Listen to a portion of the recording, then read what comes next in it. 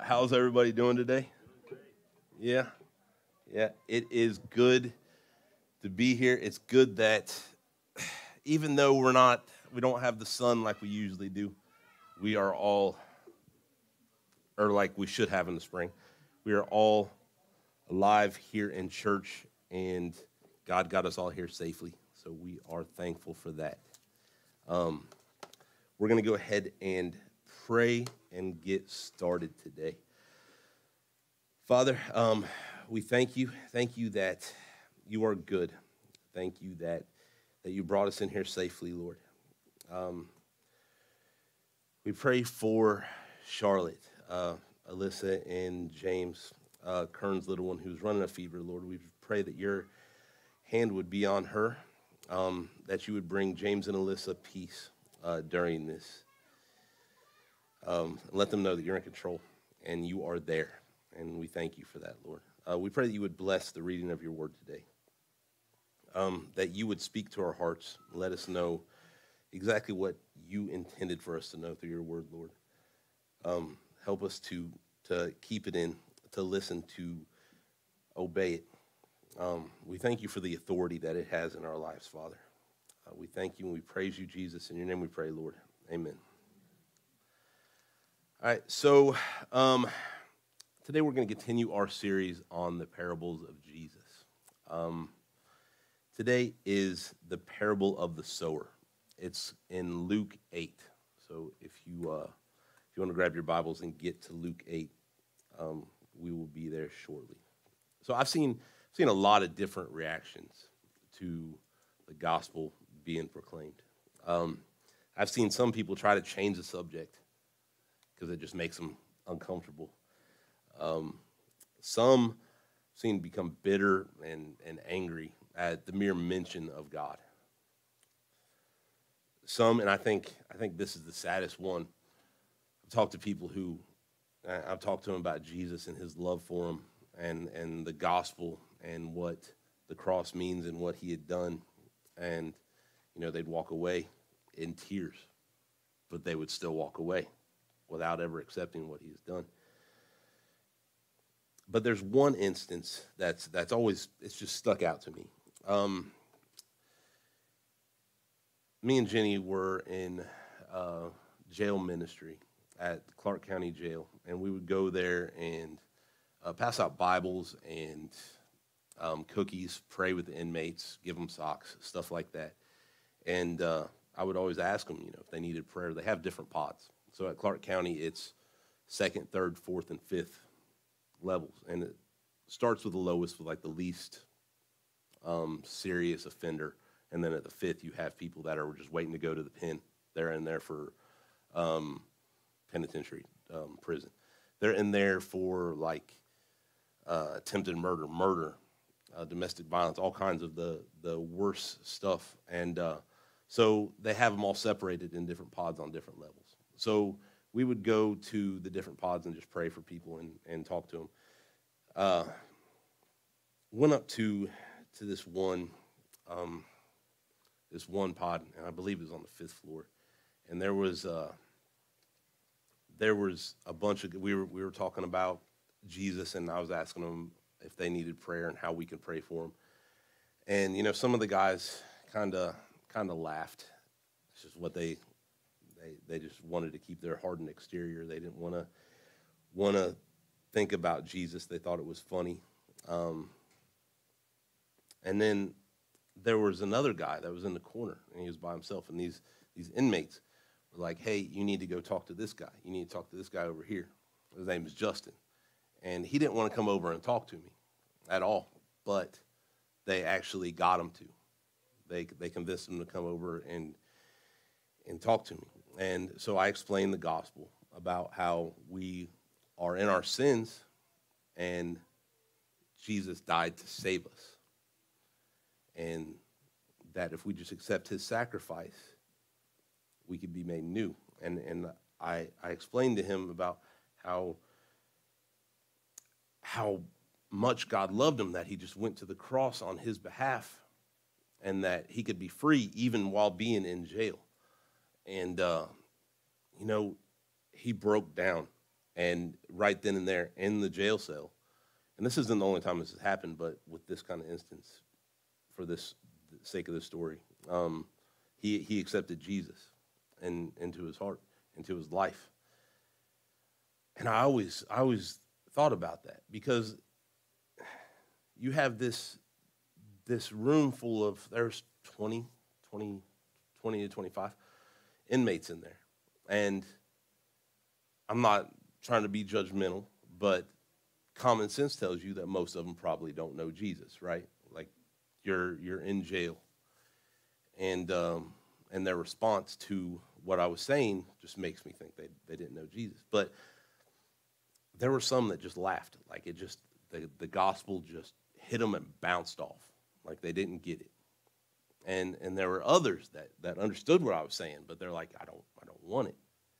And then there was one who it just penetrated their heart, and it changed them, like God moved. And that makes me wonder, like, why does this happen? Like, how is it that some people hear the gospel and do nothing, and others hear it and they run to it? And Jesus explains that, why this happens today, and this parable. So Luke 8, verse 4 is where we'll start. And when a great crowd was gathering and people went from town after town, came to him, he said in a parable, a sower went out to sow his seed. And as he sowed, some fell along the path and was trampled underfoot. And the birds of the air devoured it. And some fell on the rock. And as it grew up, it withered away, because it had no moisture. And some fell among the thorns. And the thorns grew up with it and choked it. And some fell into good soil, and grew and yielded 100-fold. And as he said these things, he called out, he who has ears to hear, let him hear. So the first thing we need to realize in this, like so much of what Jesus taught, is this is a heart issue.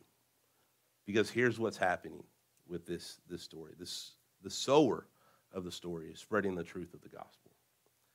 The seeds are representative of the sower telling people about Jesus. And the different kinds of soil, as Jesus would explain, are different conditions that people find their hearts in when they hear it.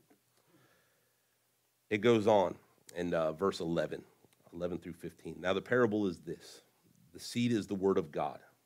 The ones along the path are those who have heard. Then the devil comes and takes away the word from their hearts, so that they might not believe and be saved.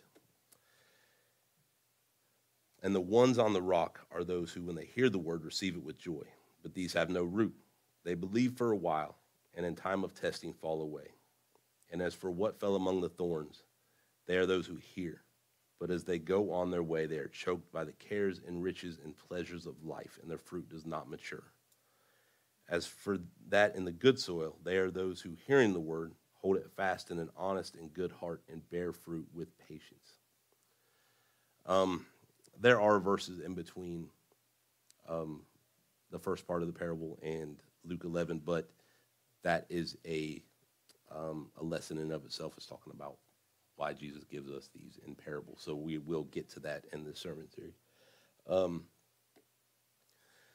we all have at least one person that we pray for and just wonder why they don't come to Jesus, right? Like, we all have that person. We know that if they did, they would find a truer life. Their lives would change so much better if they knew him. We know people like this. And I'm not saying things would be perfect when this person gives their life to Jesus, but we know they would find so much more fulfillment than they are now without him, right? They would find wholeness, love, healing, and purpose, but they won't accept him. And it's like, no matter how many times they've heard about him, how many sermons they've heard preached, how clear you can be with the gospel and letting them know this, it's almost like they're blind to the truth, right? And it's because they actually are. Jesus would say that these are the hearers along the path. They hear the gospel, but before it can take root, the devil comes in and takes away that truth. He distorts their mind and blinds them to it. Corinthians says it like this, 2 Corinthians 4:4. The God of this age has blinded the minds of unbelievers so that they cannot see the light of the gospel, that displays the glory of Christ, who is the image of God. So it's insanely frustrating, right? Like when someone we know and someone we love and we care about won't accept Jesus into their life. Like we know they're blinded. We know they need Jesus. And it's almost like we kind of want to beat them over the head with the Bible. And I don't know how many times I've said that to Jenny. I just want to smack this dude with the Bible because he needs it. I'm not talking about anybody in the church. So I don't want you guys going away saying, Pastor Matt said he's going to hit me with the Bible. That's not what I was talking about. Because it's just like they won't and can't listen. And the Bible says that they can't. The devil has blinded them to it. I used to go hunting all the time, and I haven't been able to go lately. I really want to. I want to get back out in the woods. But one thing I used to do was I would become just about invisible to the deer. It's funny, all my cousins and stuff, they have all these names for themselves as hunters because we're just a redneck family. There's like the Quiet Storm and the Deer Slayer and this kind of stuff. Mine, I don't have a name for me.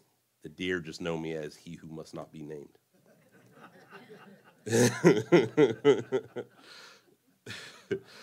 But I would put on my camo. Real tree hardwoods is what I went with. I'd be from head to toe, and I would get serious about it. And I'd seal all my clothes away, and so they didn't like get this. We have dogs in our house. I didn't want the deer to smell the dogs and stuff like that. Sometimes I'd even go out and start like a campfire that morning, and I would actually like stand in it because the thing is like deer have smelled that for so long, it's almost in their DNA, like they smell smoke, that they're because have you guys ever seen Zootopia? Eliana was watching it the other day, and this fox goes, "It's in our dinner," and he was talking about DNA. So anyways, sorry, squirrel. But where was I at? Oh, yeah. So I would get in the smoke because the deer, it disguises it. The deer are used to smelling that, and it's okay to them. Kind of like masking my scent, you know. And I'd get out in the woods like an hour before the sun came up. And deer would just wake up, and they would walk by, and they would not even know I was there. They would have no idea it was there until it was too late. And this is kind of what the enemy does to hear the gospel, or to those who hear the gospel on the path. He completely blinds people to it. And sometimes, until it's too late, they simply can't see it. It's veiled, disguised to them. They can't see the beauty in it. But take heart in this. I want you to hear me on this. This parable also shows us how we can pray for them. And we're going to get to that. Then there are those on the rock. And these are the people who hear it, and they quickly fall away. Now, we know people like this too, right? Like people who have heard it and seem to be saved, and as soon as a trial hits, they fall away. They walk away from God. And they start out almost on fire, it would seem, right? Like talking about it. The Bible says that they receive it with great joy. But here's what isn't there. Trust. It says that during testing, they fall away. So what's that tell us? That when trials and tribulations come, they don't lean on God. And they don't trust God to get them through it. It tells us that the relationship they had with God was never real. It couldn't be. Like you have to trust to have a real relationship with someone. Could you have a real and honest relationship with your spouse if there was no trust there? Or even with a friend or an acquaintance or a coworker? Like you have to have trust to have a real relationship. Especially with God. Because in order to be saved, we have to trust in his finished work on the cross, right? Like that's how we know Jesus. That's how we're saved. We trust in what he has done. So we have to trust God by definition to know him, to be a Christian, to follow Jesus. Trust is huge in our relationship with God. Trust even takes the fear out of things, because even the bad news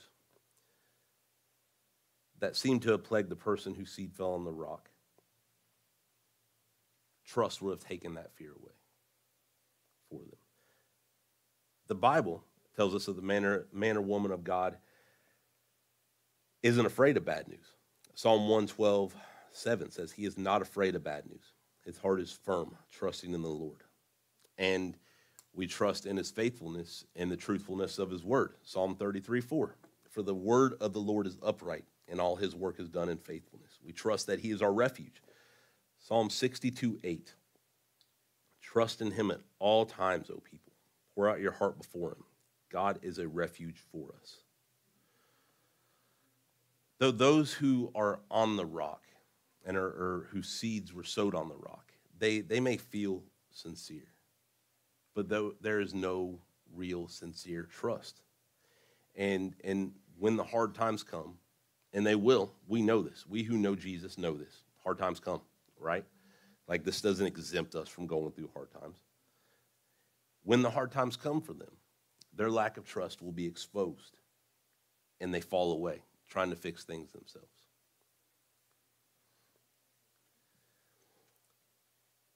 Then there's the seed who fell among the thorns. Again, these are people who seem to have heard the gospel and accepted it, but there's no real relationship there. There couldn't be. Like, there seems to be, right? It says that they go on their way and they are choked out. So cares, riches, pleasures of life, these are all thorns and thistles that do damage. This is what the Bible is getting at. I think again, when it comes to this seed, this is about trust, devotion, and love. What I've noticed about this is thorns and thistles are on plants that often have something on them to make them attractive. But when you carelessly go to grab them, they hurt you. Like, look at a rose. It's a beautiful flower, right? I told myself I wasn't going to say this. Every rose has its thorn. Y'all knew I was going to do it, right? I was like, when I was going over this, I was like, don't say it, Matt. And I said it. So it's beautiful, though, right? But if you were to grab that flower without being careful, you're going to get stabbed. It's the same thing with pleasures in this life. There are plenty of things in this world that are pleasurable, that are right and good. Things that I think God blesses us with and should bring a sense of joy and worship to our heart. I think the trouble comes when you start separating the creation from the Creator and you start worshiping it over him. We know that God alone is to be praised and not his creation. Romans 1:25 says they exchanged the truth about God for a lie and worshiped and served created things rather than the Creator, who is forever praised. Amen. This passage that I brought that out of is a sermon series in and of itself. I mean, that'll preach. It talks about in Romans 1:20 how all of creation shows and glorifies that it has a creator, that God made it, and that the people that see this and claim there's no God, they're without excuse, because the world is so glorious, wonderful, and crafted in such a intrinsic way that you have to fight to say there isn't a God. Like, God has made it absolutely clear. But to get back to it, I think the person in the thorns is one that once found great beauty in Jesus. I think they did. I think they loved him and they wanted to worship him. But I think they started to love what the Lord provided more than the Lord himself. I think they started to find their fulfillment and joy in things other than God.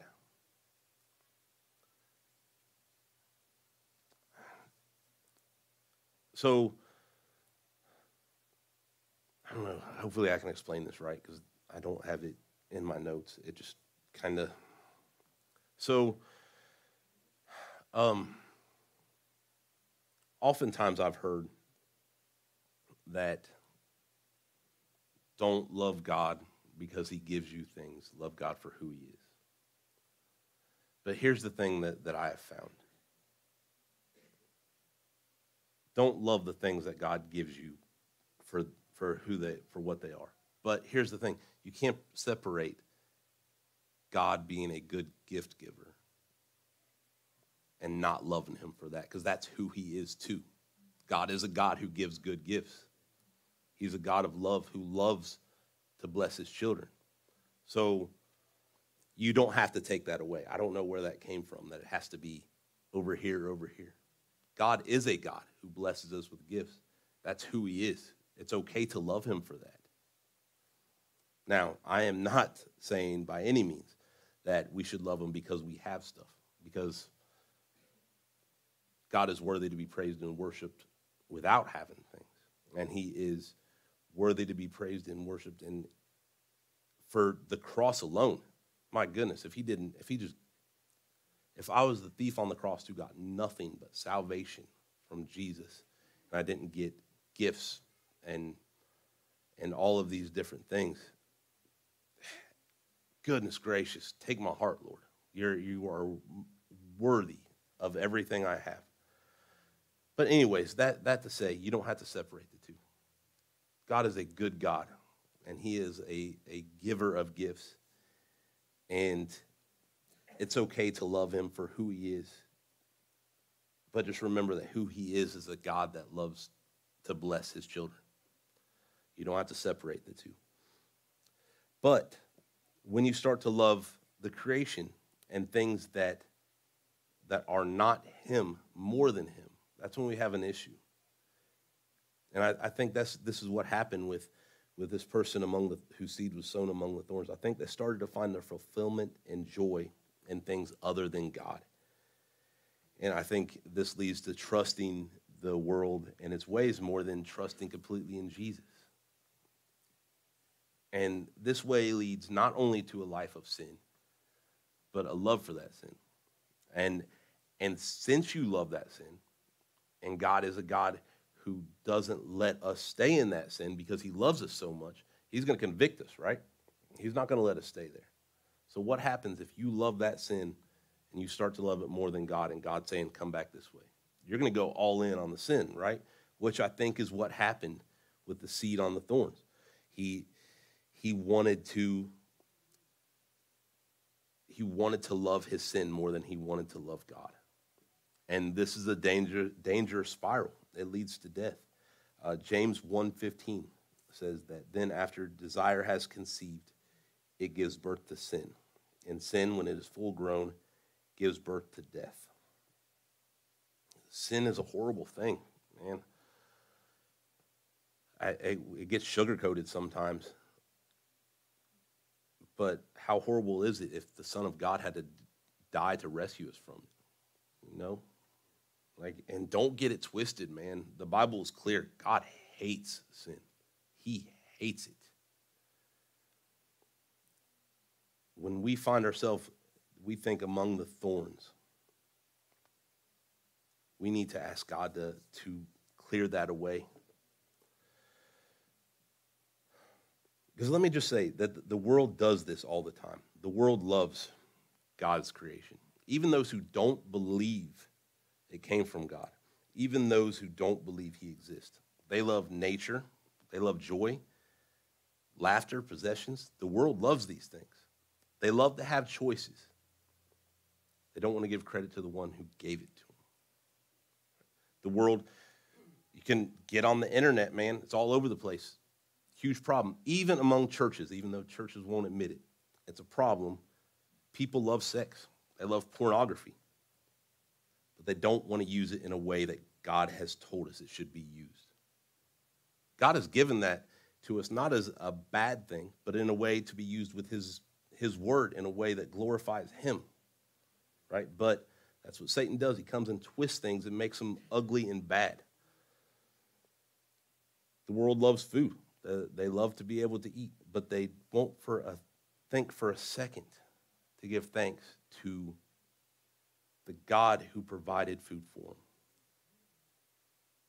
They love and trust themselves and they trust creation for their joy and their life.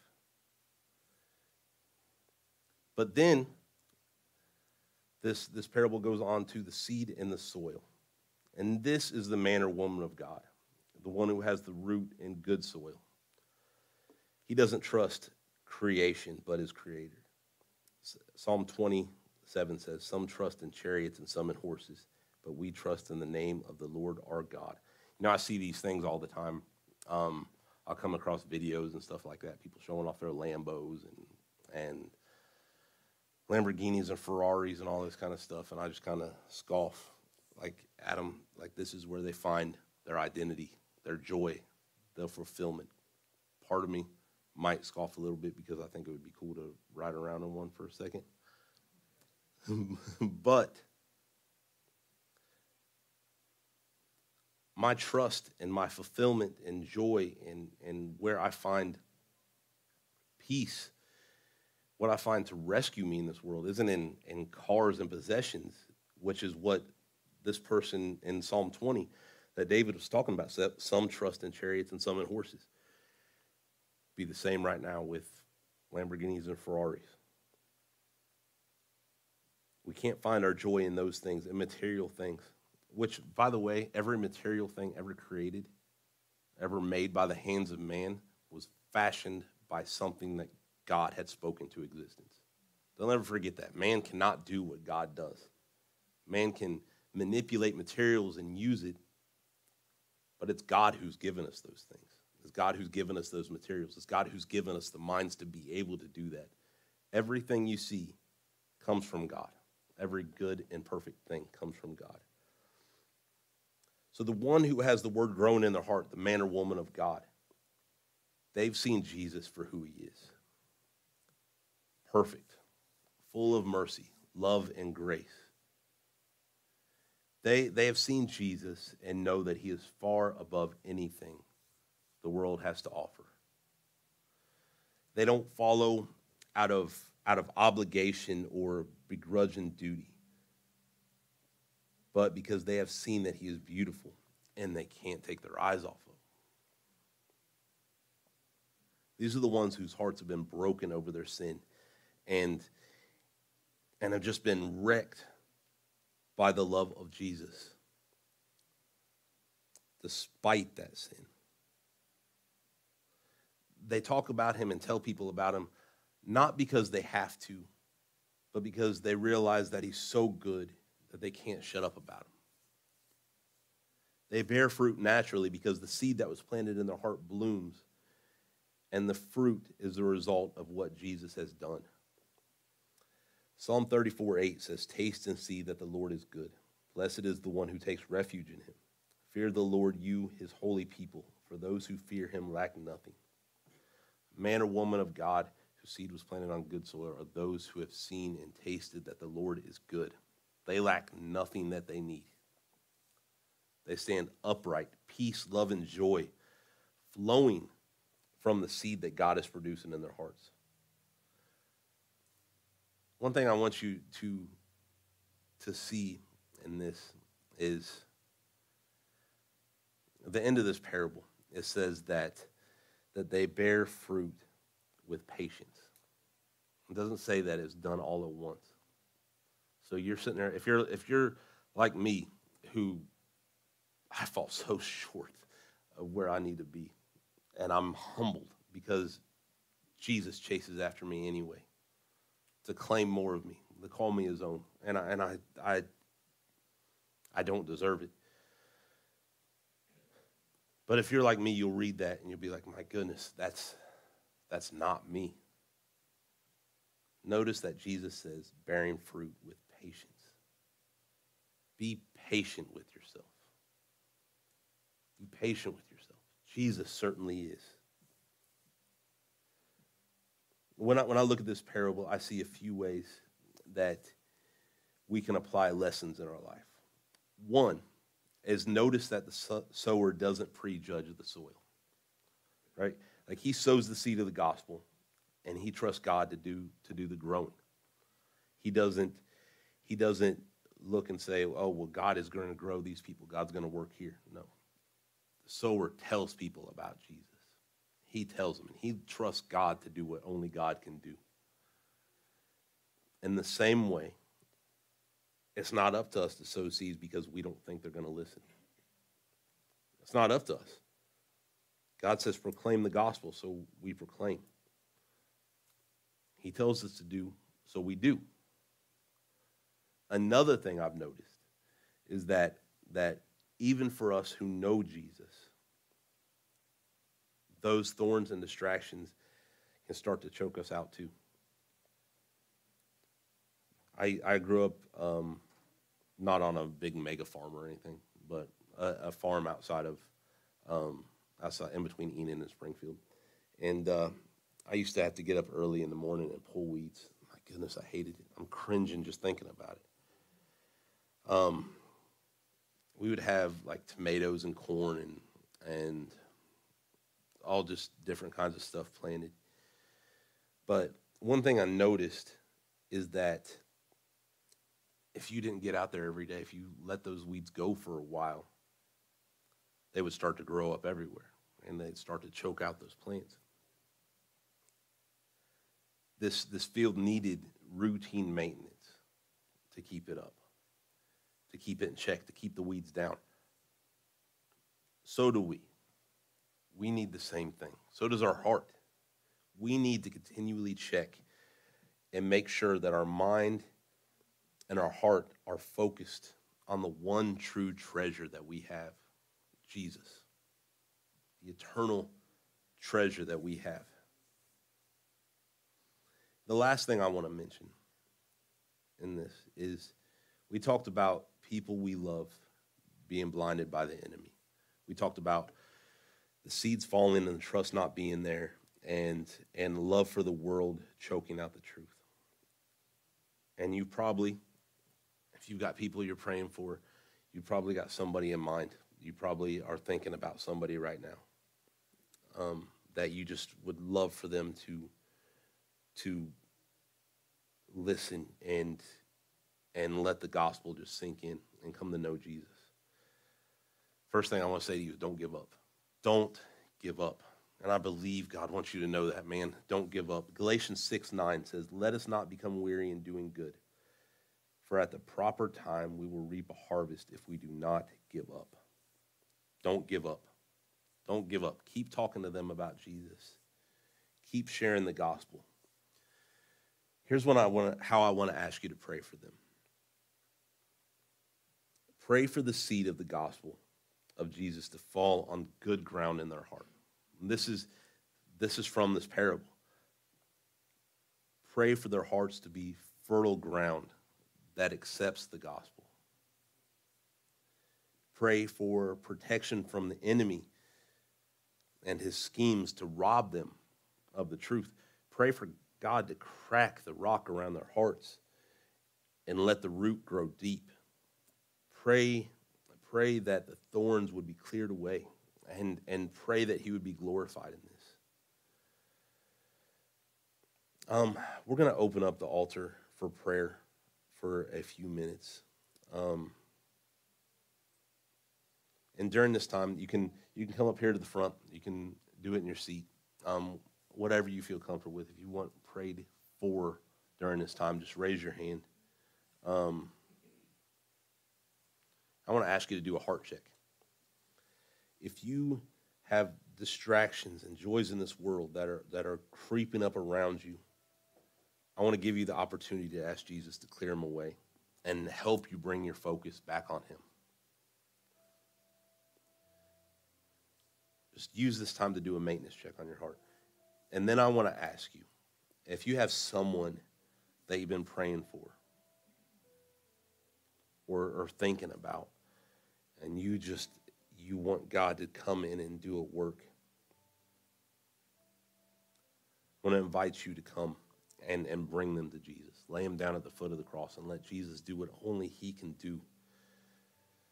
Let him work on the heart. Let him come and do what only he can do. We talk about trust, right? Put them in God's hands. We trust Jesus. Let Jesus work in them. And I want to invite you, if there's somebody that you want constantly prayed for, come see me. I'll put their name on my wall, and I will just pray for them every day. So we're going to go ahead and use this time to pray. If you need somebody to pray with you, please just raise your hand, and somebody will come and pray with you.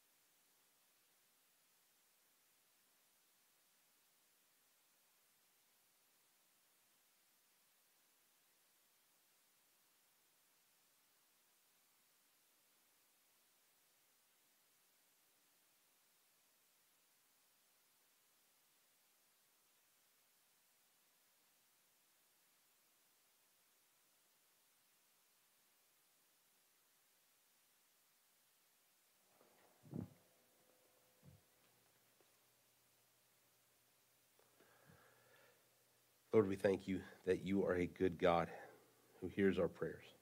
I thank you for the people who have been brought before you today, Lord. Father, I want to ask that you would do a supernatural work in these people's hearts, Father.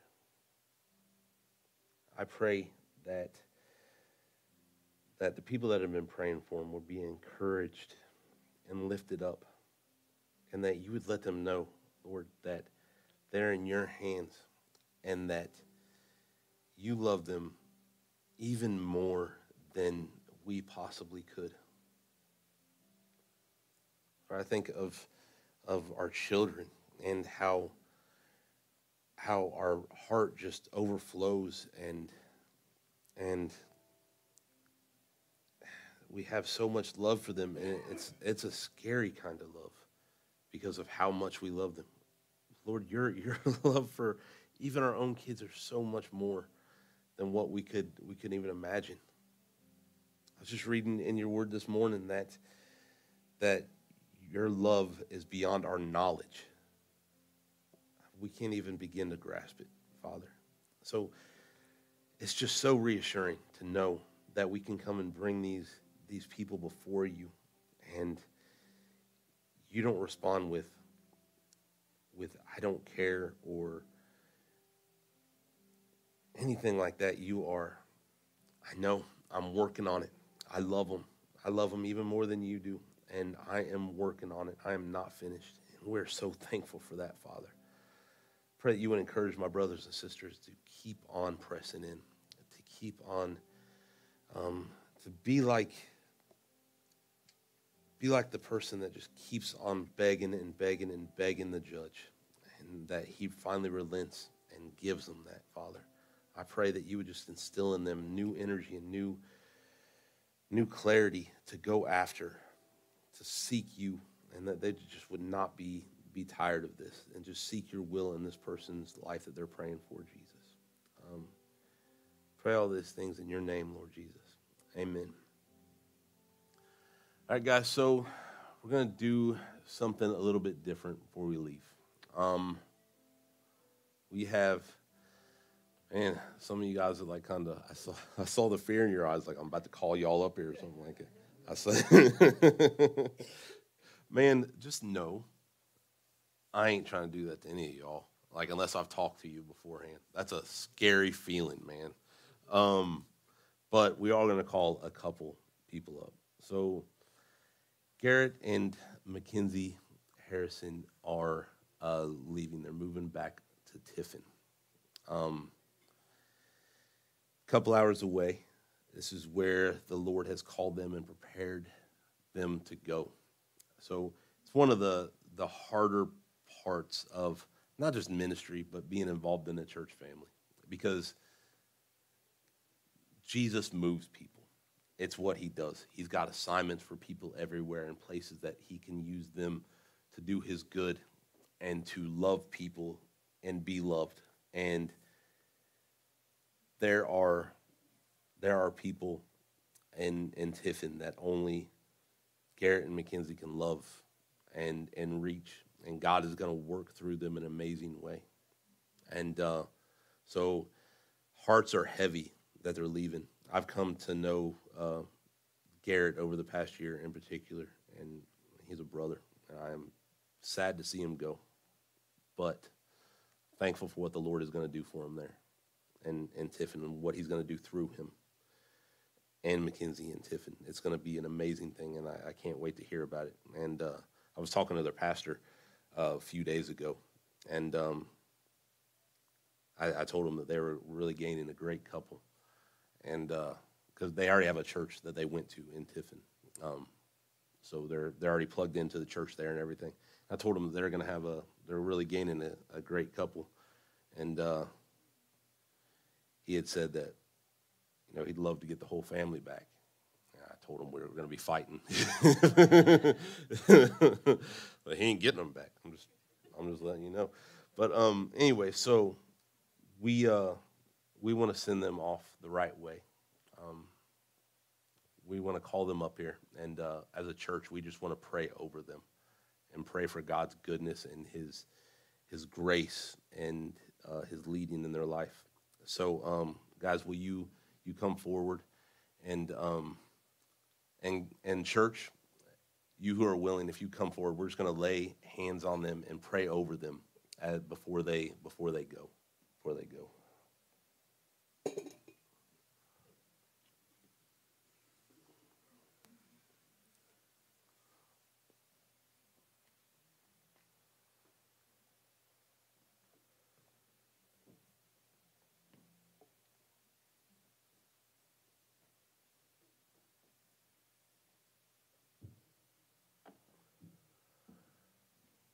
So I'll go ahead and start praying. And if anybody wants to jump in after that, just go ahead and jump in.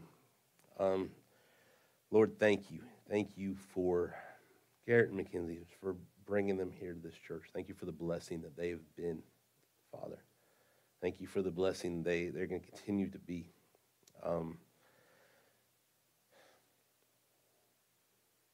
When you move people, Father, you have a plan and you have a purpose for it. You don't do anything just out of carelessness or anything like that, Lord. You do everything with intentionality. So we pray, Father, that you would just guide them to what you have for their life while they're there, Jesus. We pray that you would give them wisdom and discernment to walk in the path that you have laid out for them, Father. Let it be a bright, shining fire, Father. We pray that you would give them courage to do what you want them to do, Father. Sometimes what you've called us to do is scary, Jesus. And we just pray that coupled with the wisdom and discernment that you give them, that you would give them courage to listen and to obey what you have called them out for, Father. We pray that you would bless their home that they're moving to, Lord Jesus. We pray that it would be a place of peace and refuge and love. We pray for Mackenzie with this baby, Father, that you would bless this child, that they would grow, be full of health, that this would be a child that chases after you, that seeks you, that knows you, that from an early age, Lord, this child is filled with your spirit and filled with your love. We pray that you would bless them. Garrett and Mackenzie as parents, Father, it is a tough thing to raise a child. It is a sobering task that you've called us to as parents, Father. We pray that they would raise this child in a way that the Bible teaches us to do, which is not easy to do, Father, but we just pray that you would give them supernatural strength, that you would give them, along this time, that you would give them wisdom to know when to correct the child, wisdom to know when to show grace. Sometimes we don't know, Father. It's just tough. There's no guidebook for how to do this the right way, but we have you, and you are more than what we need, Father.